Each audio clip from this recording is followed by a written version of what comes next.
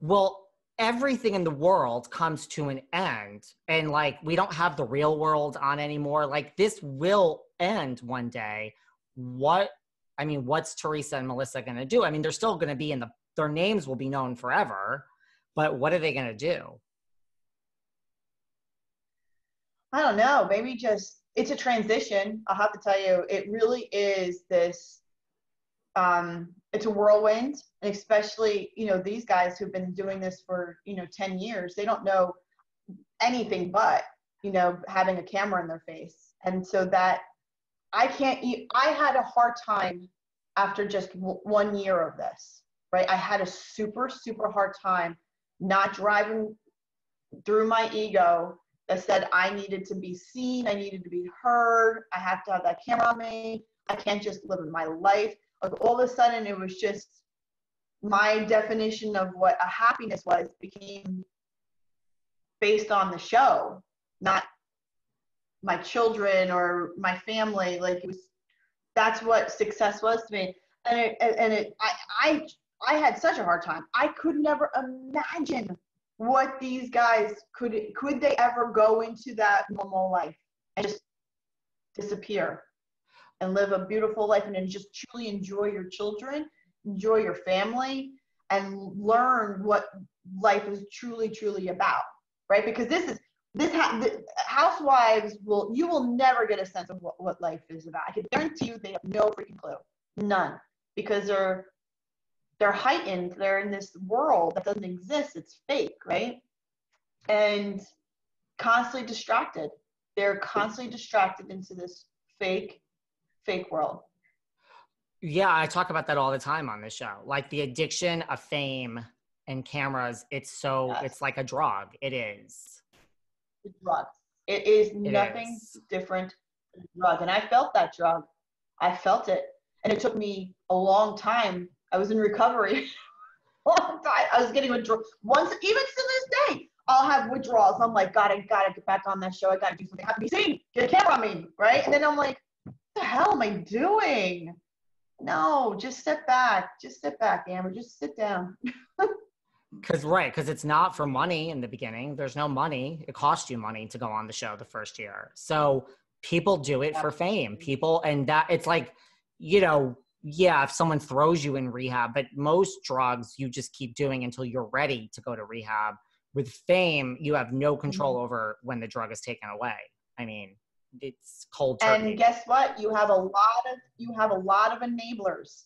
You have the fans, you have Andy, you have the production crew, you have the network. There's a lot of enablers, right? There's media, there's photographers, there's parties. There's so many enablers in this that just fuel it, right? They just feed it. And it's very difficult to ever get back to a normalcy. And I just felt that effect after 1 year. And they forcibly, right? It was a forced situation where, I don't know. So that's it. But then eventually, it was, like after a year or whatever of being off it, you just started to be okay and just live life. It took me about 3-4 years to be okay. Really? 3-4 years. Yeah. What? You just wanted to be back on, or some cameras? No, there's a lot of different, I shouldn't talk about all this because I want to really write a book, because it really is. I think I should, because there's so much psychology and human nature involved in this that the psychology of it, yes, is what's totally interesting. I agree. So, but yeah, and I still, David, even still to this day, I have issues. I love the psychology of it. I think that's what's interesting. I think that's the most interesting part of it. What it does to people and just, yeah. Did you ever wonder I'm sorry, I wonder, do you think Melissa and Teresa even know who they are anymore? No. I don't think so. I think that you become a heightened caricature of yourself and you will do anything for the show. And when the show is not on, you are literally sitting there saying, okay, 7 things just happened. They're not even that interesting, but write those down and save that for next season. And let's do that on the show. And I do think that people do things like, you know, like if you look at like a Danielle Staub, I think like, you know, getting married, divorced, I think it depends how out there you are, but I think that you will do like anything, like a marriage, a divorce, like major shit in your life just for the show. And then the line, it becomes so blurred on who's me, who's production, and what do people want me to see everything, right? So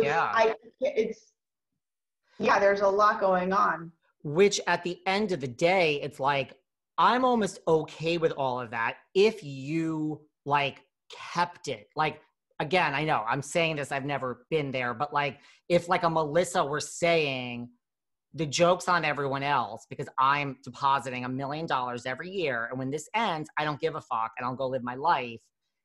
And so the joke's on, but I don't think that's the case for anyone. I think really the people that laugh are Andy, Bravo, the producers, and like, you're just the hired toy.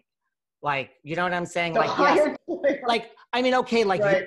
you're getting fame and a lot of money, fine. Well, you're getting all that. Like, it's not like you're not getting anything, but like you're being manipulated how right. they want. And when it's over, you will be thrown out. You will be laying on the street with your bags everywhere, banging on the door to get back in. And the door, there'll be nobody even looking at the people. So like, if you know, that was another thing. Like, I don't understand how people forget that. Like, you should just use them right. while they're using you. That's okay. Yeah. I have no problem with that.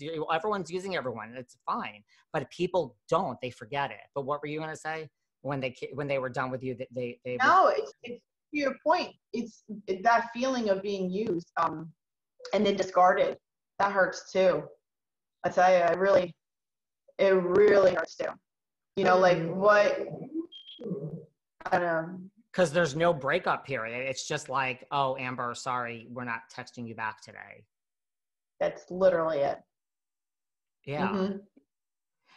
So what's wrong with me? Like, what did I do? What do I do differently? Listen, I know my story, Jim. Like I told you before, Jim. The moment I got jumped, and then Jim went berserk and started threatening the network, and the network went bye-bye, right?